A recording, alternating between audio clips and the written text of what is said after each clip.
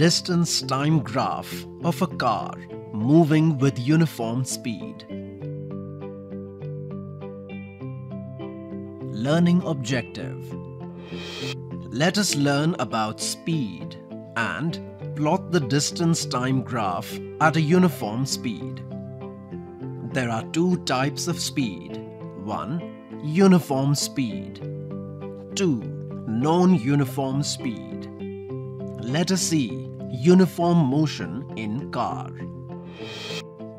The car covers equal distances in equal intervals of time, irrespective of the direction of motion. It is said to be moving with uniform speed. Let us see non-uniform motion in car. The car covers equal distances in unequal intervals of time or unequal distances in equal intervals of time, irrespective of the direction of motion. It is said to be moving with non-uniform speed. Let us see the distance time graph at a uniform speed. The change in the position of an object with time can be represented on a distance time graph. Here, in this activity, we will try to explore the distance time graph of an object moving with uniform speed. On a distance time graph, time is represented along the horizontal axis, that is, x-axis. On the other hand, distance is represented along the vertical axis, that is, y-axis.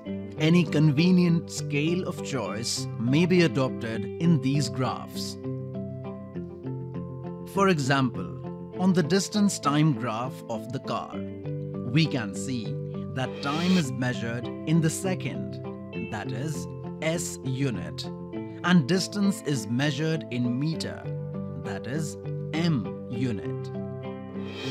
At time t equals 0 seconds, the car starts from its initial position. We can observe that the moving car travels through distances 10 meters, 20 meters, 30 meters, 40 meters, 50 meters, and 60 meters during respective time intervals of 5 seconds, 10 seconds, 15 seconds, 20 seconds, 25 seconds, and 30 seconds. As the car travels through equal distances in equal intervals of time, it is a case of motion with uniform speed. Learning outcome. In motion with uniform speed, the distance traveled by the object is directly proportional to the time interval. In such cases, the distance time graph is a straight line, as we can find in our activity.